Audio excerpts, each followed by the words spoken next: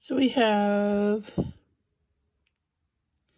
Quinacone, Magenta, Opera Pink, and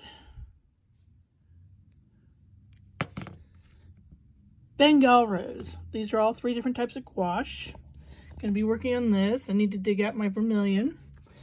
Now I have some other gouache over here. And if you've been following my channel long enough, you know every afternoon I have a daily habit. Frankie comes in and sits. And I wasn't quite sure how to do with the palette. So I attached it to this clipboard, the palette paper. I could actually use the clipboard itself as a palette, but I decided not to since I have this lovely palette paper. More later.